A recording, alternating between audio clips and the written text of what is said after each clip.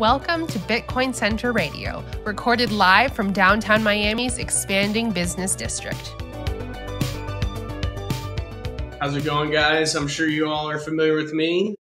Very excited to bring you a emergency broadcast here. 4 days out from the halving, and Bitcoin has been knocking on 10K's door. So we definitely wanted to bring you guys some content on these exciting times. And the three of you guys, thank you so much for joining us for this special emergency live broadcast of our podcast. But if you each want to introduce yourselves and just let the people know who you are, that'd be great. Thanks again. So Ty, go ahead. You can go first. Sure. My name is Ty Blackard. I'm otherwise known as Titan Inc. on Twitter. I'm the COO of FOMO Hunt. We're building wealth tech for digital assets and commodities and assets in general. So just been doing blockchain since 2018 and happy to be here. Okay, and Alexandra, we love to have lovely ladies on this chat. Alexandra is actually part of my Toxic Ladies chat, which is a great group in itself of amazing women in blockchain technology. So Alexandra, go ahead. Sure. So I'm Alexandra. I usually go by Alexandra933 on most platforms. Pseudonymous, I suppose, but everyone knows my last name. It's out there. I am the co-host, or I guess primary host for Advanced Tech Podcast, and we talk to people creating the tech of tomorrow. So it's not just Bitcoin.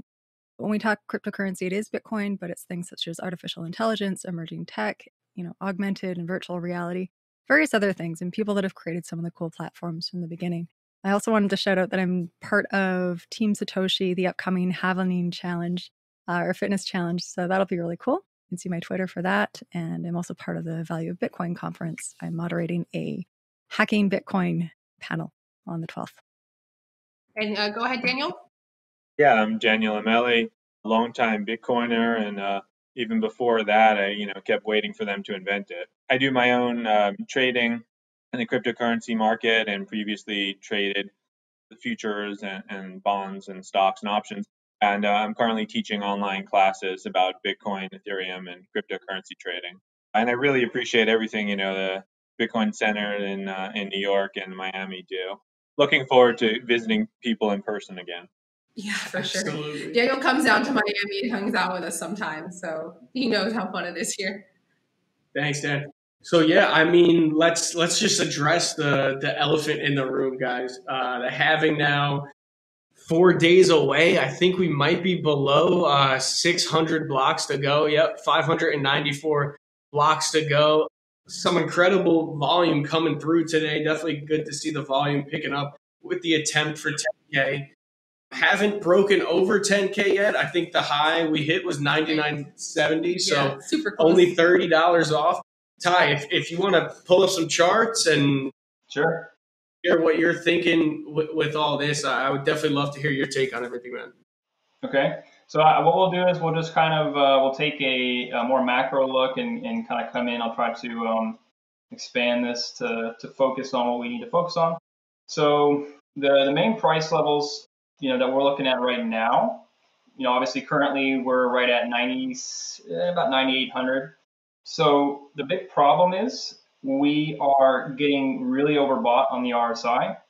And so if you're not familiar with the RSI, it's Relative Strength Index. Best way to describe it is basically it tells you when too many people or the price is going up too fast, essentially.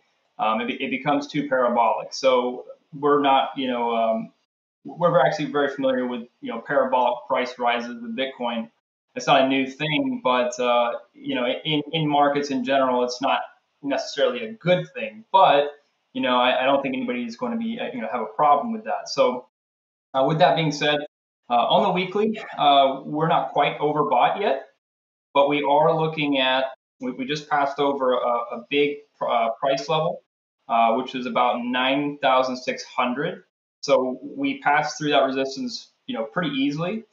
The next price resistance is going to be about 10,200. In between 9,600 and 10,200, there's really not a whole lot of resistance, to be honest, which is probably why Bitcoin has been able to, pass through so quickly at this point. And just to come back down to the daily. So the daily is where things get a little interesting because as we just noted, there isn't a whole lot of resistance between 9,600 and 10,200. However, like I just mentioned, the daily RSI is so overbought, it's not even funny. So what this means is that we're probably going to have to see some type of retrace very soon. If we did see a retrace, which it's very likely that we see a retrace either, obviously today or tomorrow, then we'd probably be looking at that 9,600 price level. If 9,600 does not hold up, then we would probably be looking at around 9,200. After that, I don't see Bitcoin. Well, I don't see Bitcoin crashing past 9,200 until possibly after the halving, but that's where the conversation would start to change, because then you have to start talking about, mining operations. Are they going to start offloading their Bitcoin? But, we can get into a conversation about Tether and packs being minted and of course printed off essentially, and see if that's going to make an impact. And I have some interesting theories about that if you guys want to hear about that later. But essentially, these are the main price levels. After that, after 10,200, you have 11,500, and then 13,000, and then after that, it's home free. Pretty much between 13,000 and 20,000, it's kind of thin. There's not a whole lot of price history there, so we could just blow right past the 20K and beyond. But we really have to get past the biggest price levels are 11,500 and 13,000. But at the moment, we're on the way to 10,200, no problem. So potential for clear skies ahead. But the thing I've been looking at is these sell walls popping up around the 10K level. We know that 10K is a huge psychological barrier. Also, that's kind of where the MSM FOMO really kicks in, when MSNBC loves to scream. It looks like there's an $11.7 million sell wall at 10,000 on BitMEX, and a $3.3 million sell wall on Coinbase at 10,000 as well. So, those walls could be fake, but I think we know that 10,000 is an extreme psychological barrier for us to get over. So, do you think realistically we could break through that before the halving? It's very possible, and this is okay. I guess I could get into the whole Tether thing now, and I'll go ahead and show my screen again so I can show you what I'm referring to. So let's show you the tweets here. So if you're not familiar with like the Tether being minted, and the Tether being moved from the Tether treasury to exchange wallets and whatnot. 2017, there's a lot of speculation that, the reason for the Bitcoin price being able to push to 20K was because of the Tether printing. So lately, in the last 2 weeks, we've had, a massive amount of Tether dollars being printed and then moved off of those, off of the treasury to unknown wallets. Now, this could be like exchange wallets. It could just be, it's more than likely exchange wallets, but we don't know for sure, unless you, of course, trace the addresses yourself. But what this could mean, and this is obviously interesting timing, by the way, where we're going into the halving and, these Tether dollars are being printed. Now, my theory behind this is there could be possible collaboration between the mining operations and, Bitfinex. And by the way, Pax is also a part of this as well. So they printed off 7 million. And I think the numbers are, over $300 million in Tether printed so far. It could be more than that.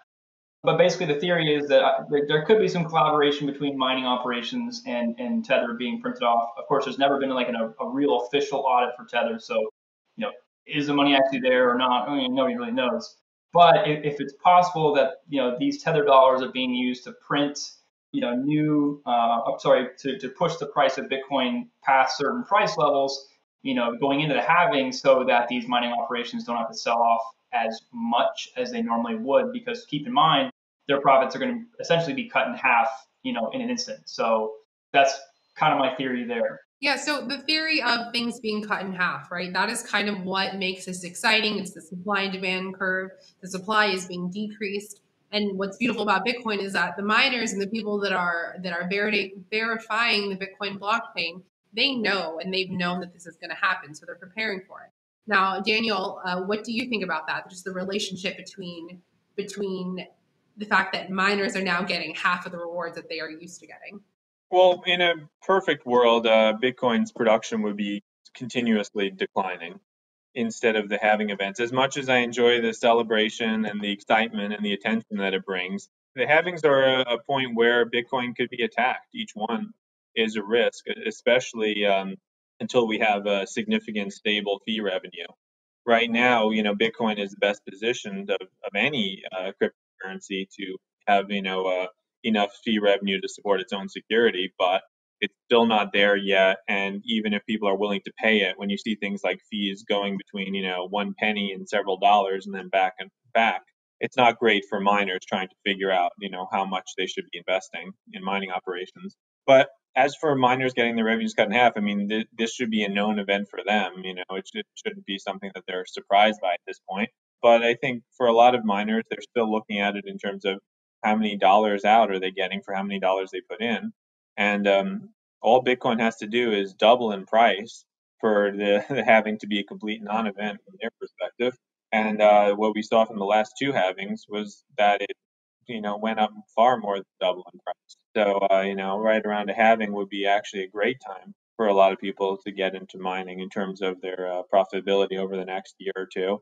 The other thing is, right, there's a lot of people who are mining who aren't talking about it because they don't need to talk about it.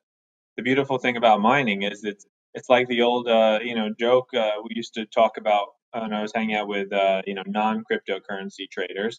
Where like, yep, we just need a magic box. You just plug it into the wall and it makes money. Then you don't have to do anything. Easy. Well, things are never as easy in practice as you might fantasize. But the reality is, you can mine, which is that you run your warehouse and you don't have to talk to the media. You don't have to have the press coming in and going. It doesn't need to be inspected. Although some governments are talking about a license for mining. You do not need a license to mine. It's fairly discreet. It can be in very remote places. Yeah, so I think there's a lot of people in mining because they want to, or because they don't mind mining at a loss, or they have access to free electricity and they don't care to mention it to other people, or because that's the best way for them to try to get a certain amount of money outside of their country. Could be things like that. And I know, I think there's some people again that are looking for it in terms of, in terms of dollars and dollars out. There's people in terms of other things. And there's people who just have really good deals on electricity. So they're going to keep going for it. And then there's also people who want to accumulate as many Bitcoins as they can because they believe in it for the long term. So again, if some miners drop off, the difficulty just adjusts down. We still have a decent security budget for Bitcoin, and it can continue. Where I get scared is, again, if you had a large sustained price decrease, then that could lead to a lot of miners being for sale, which could let an attacker potentially buy them off. Just want to say about Tether. Tether originally said that they were fully backed by dollars. Then they said, okay, well, we're 70% backed by dollars and other, similar securities. And there's really no reason to take their word for any of this stuff. I think it's worth assuming in your models that Tether will fail spectacularly at some point. There's also a pretty decent chance of certain other stable coins blowing up. Whether, I happen to like the stable coins because I think they created a way for people to make decentralized exchanges so we can get away from centralized exchanges.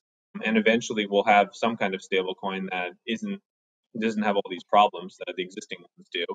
But yeah, if Tether blows up, that would definitely hurt the price. You could have another thing like March 12th. But as we saw, we came back from that. The price dropped by 50% in one day, and those losses are already gone. So definitely, I want to touch back on the topic of Tether, but I do want to ask Alexandra, what do you think in terms of what's going to happen with the Bitcoin price post-halving? I mean, that's always a good question if I had a crystal ball.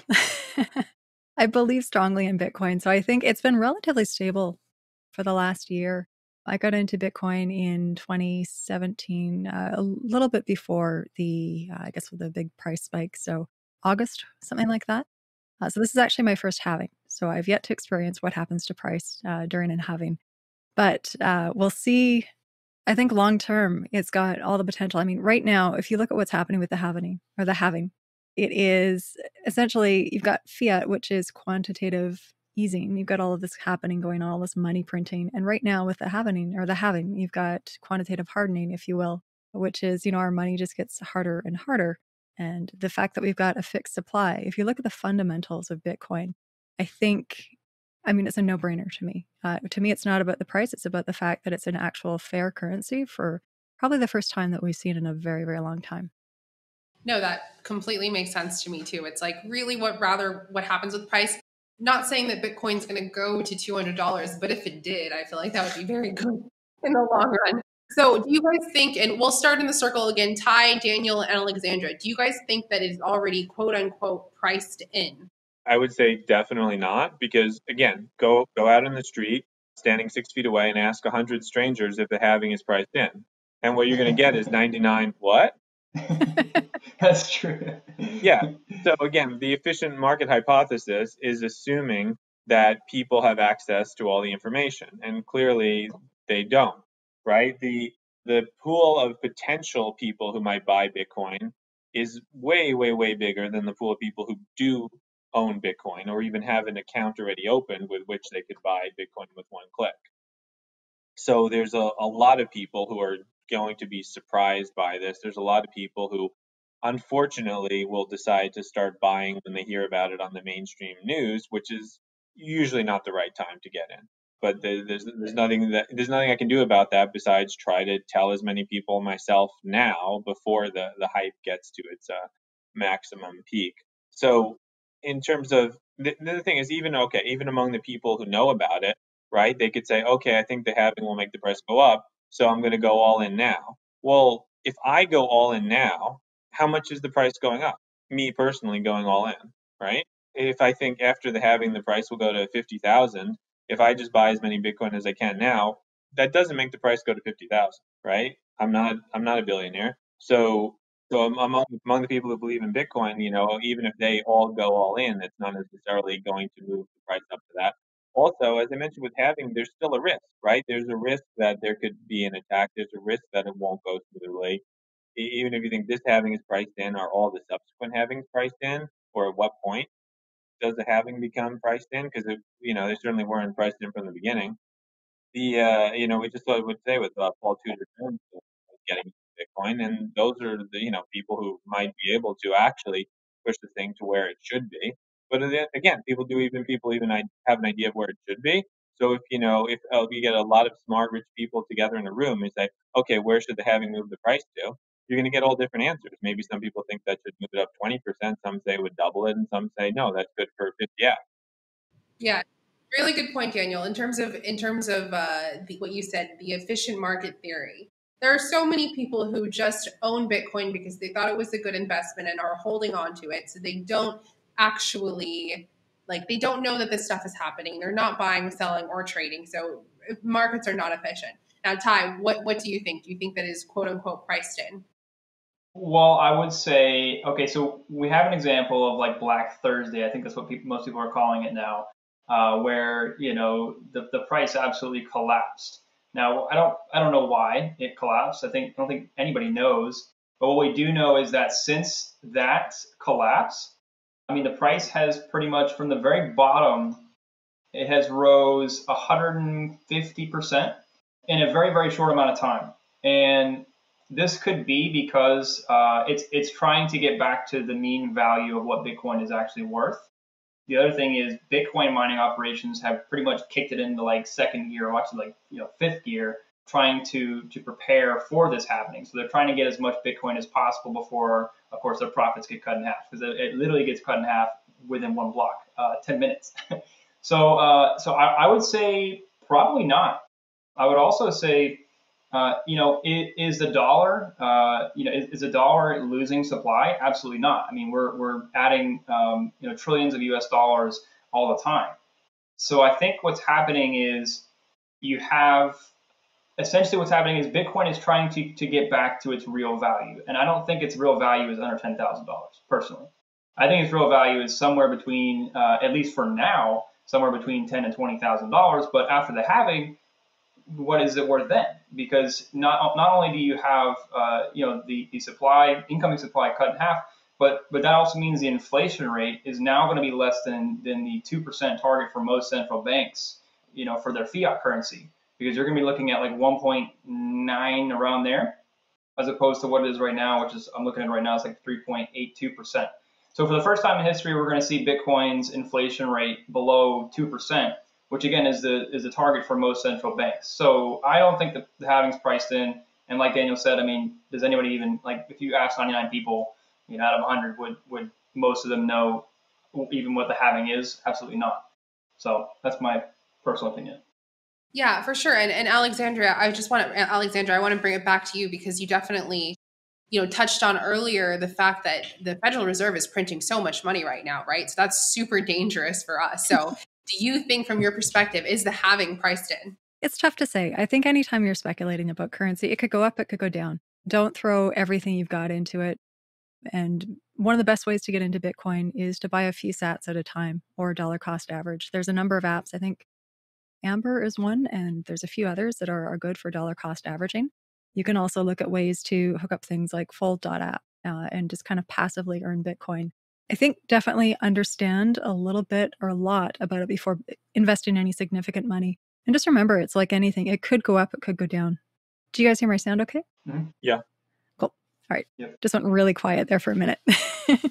So I don't know. I guess we'll see what happens. I mean, I think right now we have an incredible buy-in opportunity. So, if you believe in Bitcoin, if you understand where the price probably should be, and if you understand its true intrinsic value, look at that and, maybe put in some sats or maybe buy some sats, exchange your fiat money that could be worth not very much. I think personally the US dollar is always going to be around. My friend Haas has a good way of putting it. The US dollar is not backed by anything but the US military. So that's a pretty strong backing.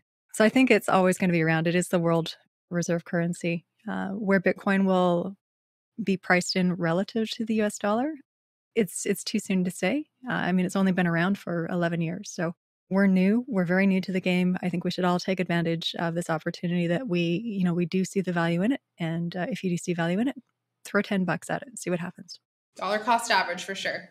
Absolutely. Yeah. And it's crazy to think Bitcoin's only been around 11 years.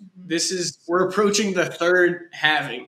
This has only happened twice before prior. So the next question I want to ask you three is just how different are things today in 2020 versus the last halving, which was on July 8th, 2016. And, I know a ton of people got in around 2017, when the price ran up to 20K. But for a lot of people, this is the first halving that they're ever going to experience. So I think that's an interesting question to look at, where were we 4 years ago and where are we at today? Is there different institutional levels of interest? Are even the normies and Main Street investors more interested in that? But Ty, if you want to kick it off with that. Sure. I mean, well, first of all, 2016, 2017, obviously there was massive, mainstream coverage, and this was probably, this is probably one of the reasons why a lot of us are here for the most part. When we were first exposed to, the crazy price increase for Bitcoin, I think Bitcoin is, from previous halvings, it approached, like, for instance, like if we go back to like 2015, at the halving, it took around 189 days, until after the halving to break the previous all-time high. For this case, I mean, you have people like Paul Tudor Jones, getting involved. I mean, I don't think that it's an accident that, people like him and obviously institutions. I think, Erica, you mentioned like Fidelity just listed Bitcoin or something of that nature on your Instagram. So I think institutions are obviously taking this seriously. They obviously realize that the money supply, the fiat money supply is not getting any lesser. And like Paul Tudor Jones said, I mean, Bitcoin reminds him of gold in the 70s. We have this moment in time with coronavirus and unemployment, et cetera. And obviously unemployment could be a factor in Bitcoin sell-off in the future. We don't know. But what we do know is that this particular scenario has never happened. Bitcoin was created in a financial crisis, in 2008, 2009, but it's never had to kind of show off its ability in a financial crisis. So now it has the opportunity to do so, And we're going to find out if it's the real deal or not. It seems to be so far. No, very much so. It's like Bitcoin was made for this, right? Bitcoin was made as a form of money that's outside of the control of governments. Japan right now, they used to have caps on how many bonds they could buy back. I think it was like $80 billion. Like, what cap is that? But regardless, they completely got rid of it, right? So just to comment on what you said, the story that I posted on my Instagram was actually a repost from a year ago. So a year ago, Fidelity started they started doing Bitcoin custody. Fidelity has also been mining Bitcoin since 2013. So definitely, you're right in saying that the on ramps, the backs, right? They didn't exist the last two halvings. They do now. The on ramps for institutional money to get in and get in quickly is here before, and so I mean, it's only happened twice. Let's see what happens. So, Daniel, what about you? What do you think? Why don't we ask the question, Matt? Sure, yeah. So we're specifically looking from today, 2020, to the last time the halving occurred, which was July 8th, 2016. So just looking at how the current macro environment is different and also how the current Bitcoin environment is different as well versus 4 years ago today. Well, this is the third halving for me, but I would say, even though the general public is still unaware of it, at least, there's people I can talk to about it for this one. Certainly, it was really obscure, for the prior two. But I expect that it'll be something similar to the last two in that it's not really going to be that anticipated prior to the halving, and then after the halving, you just simply have a change in the supply, which causes the price to slowly find a new equilibrium, assuming demand stays roughly the same or grows at a moderate pace. So, the interesting thing happens, after over time, and then a slow rise leads into the parabolic run. But just because the halving isn't priced in doesn't mean it will go up, because it's possible for the halving to be so anticipated in advance that it still goes down afterwards. That's what we've seen, leading up to like Litecoin halvings, where there's really not a huge amount of Litecoin economy to really support that. So again, people get so excited in advance, pushes the price up too much. I'd say this: I think Bitcoin can appeal to non-rich people who think, "Oh wow, this could make me rich," and then for rich people, they're thinking, "How do I stay rich?" And Bitcoin hasn't been appealing to that crowd yet, but I think in light of the recent actions of different central banks, they are genuinely worried. If they were thinking, "Wow, I have $1 billion, I'll never be able to spend this amount of money in my lifetime, no matter what I do." And then, if the people are talking about, "Hey, we're going to have a wealth tax, we're going to have negative interest rates, we're going to print trillions of dollars," they really do start to worry, is that $1 billion going to buy me a loaf of bread in the future? What can I do? And putting a very tiny as a percentage of their, funds into Bitcoin starts to look more reasonable. Yeah, definitely the argument right now is being made in pretty high circles that Bitcoin is good because it has a limited supply. And a lot of people say, and no country is immune to hyperinflation, but they say sometimes, like especially in Venezuela, Bitcoin is not about getting rich, it's about not getting poor, right? Facts. So Alexandra, I know that you said that this is your first halving around.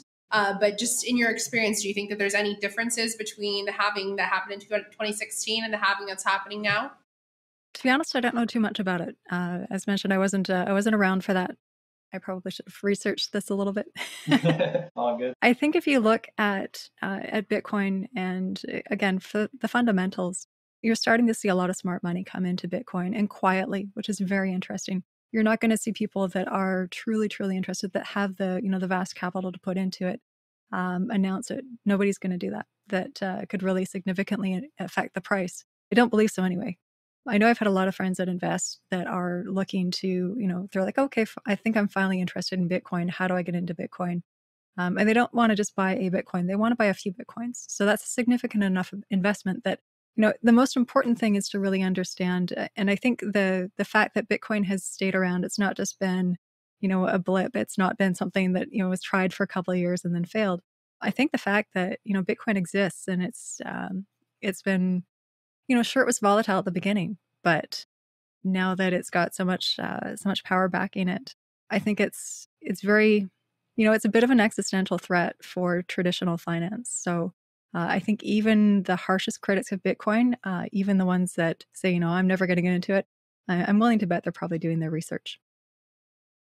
Yeah, I mean, definitely listen to what the woman says. They are coming in and they are coming in quietly. It is not reflected on Coinbase right now. It is not reflected on any of the charts. So we're going to talk about stock to flow ratio. Gotta bring up stock to flow for the last question here. Sorry that the image was popping up there. So the final question I have for you three is, do you believe in the stock to flow model? Do you think it's overhyped? I mean, when you actually zoom out and bring it all the way back, to the Genesis block and the past two halvings, I mean, there's definitely some merit to the stock to flow model. The price is it hasn't perfectly mirrored, what the stock to flow model predicts, but it does a pretty damn good job of sticking relatively close to it. And I think Ty brought it up after the next halving. Bitcoin stock to flow ratio pretty much, it's not exactly on par with gold, but it'll be under 2%. So I just want to know if you guys think there's merit to this argument, if you believe in the predictions that, we're going to see prices nearing 100K in a few years after the halving. I just want to get your thoughts on that because, as we get closer to the halving, everyone's kind of going crazy right now, picking apart the stock to flow model. And Dan, I did see the Medium post a few days or a few weeks ago about the limitations to it, but just want to get everyone's take on that real quick. Well, I will tell you that, personally, I honestly haven't done much research on the stock to flow model. So I'm probably not the best guy for it. So, Alexandra, are you familiar with stock to flow at all? I'm actually not. Would it be a good time to maybe explain what stock to flow is for your listeners that aren't as well? Yeah, probably a good idea. I do know that this model, I know who created or talks about it a lot. It's what's his name, like Plan B or something like that on Twitter. I definitely should research more on it though. 4 days from now, that'll be cut in half to 6.25, and then it's the ratio of that to the existing supply. Right now, I think we're at 18.3. Maybe 18,350,000 Bitcoins, I want to say. We should be somewhere around there. It's the relationship between how many Bitcoins are in circulation and the production to the cost. So people are saying, one example that people are saying is that imagine if the gold rush was happening right now, people are mining for gold, and about half of the people that were mining for gold just left the market. That would increase. It would keep the demand the same, but it would decrease the supply, therefore making price go up, right? So you can read that. Yeah. Is this also accounting for the lost Bitcoins that, we assume, like an estimate would probably be somewhere around like 16 million? Is this accounting for that? I don't think it does account for it. And that's a good point because, most recent estimates that I've seen is that at least 3 to 4 million on the low end are lost forever, just from people forgetting their password, throwing away their private keys. The poor guy, I think he was in London or somewhere in the UK, all his Bitcoins and hard drives in a dumpster. But then there's also 1 million coins, right, that haven't moved, that are Satoshi's coins. And Craig Wright claims they're his, but more like Craig wrong, in my opinion. But yeah, you're looking at low end 4 million to 5, possibly upwards of 6 million Bitcoins just gone forever that will never be accessed. So I think a lot of people forget that that's like 1/3 of the supply is gone for good. The website that I had on the screen, 1 in 21 million, there's only 21 million Bitcoins that'll ever be created. There's over 42 millionaires on the planet. Even if every millionaire wanted one, they'd only be able to get, about a half. So, which is why we go to 0.8 out to the right decimal of Satoshis. That's why Satoshis are Satoshis, because we definitely need to measure our wealth a little bit differently. I think that it's $83 trillion right now is the goal, is the world's like supply of money in total, including everything. So last question for you guys. Price predictions. Now, obviously, this is not financial advice to anybody that's listening. This is just our prediction. Please don't get us in trouble. But let's say price prediction of what Bitcoin will be before the halving, directly after the halving, and then let's say 1 year from now, so May 2021. All right, I guess I'll go first. Price before halving, I would probably say, this is a good one. I mean, we have like, what, 4 days? I would probably say, somewhere around 10,200. I think that's a safe bet. After halving, I do think we'll probably retrace just a bit. I don't think it's going to be nearly as bad as it was in 2016. So I would probably say after halving, maybe 9,000, 8,500. Those are some pretty decent price levels. Year into the future, I would say upwards of $100,000 for sure. Let's go, big facts. Alexandra? I'm going to say right before the halving, we'll probably hit like, I don't know, I'd say 9.8 is probably fairly realistic. After the halving, I'd say somewhere between, and this is complete conjecture. This is just what I've seen, just looking at different charts.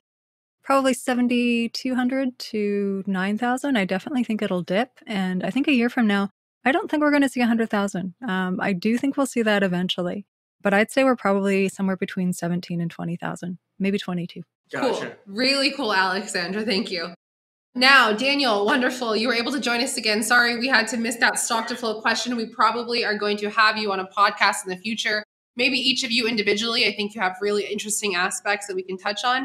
But the last question before we go is price prediction.